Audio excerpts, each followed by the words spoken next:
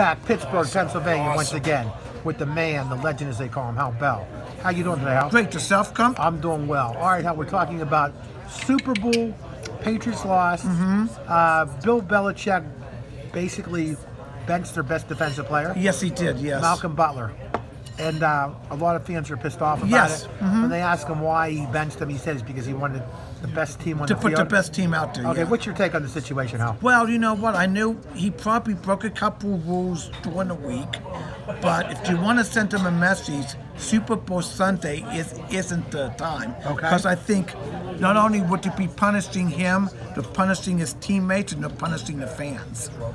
So I think he just really. You think by him not playing, Butler, Belichick, that cost the Patriots? Well, game? I can't guarantee it, but they would have had a better chance with him in there. Okay. You know. So you think it's a major? Yes, it was a mistake major, on Belichick's part. blow. Yeah. Okay. Yeah, because As they were usual, behind the 8 ball. We always like the honesty, the candor, the man, the legend, Hal Bell.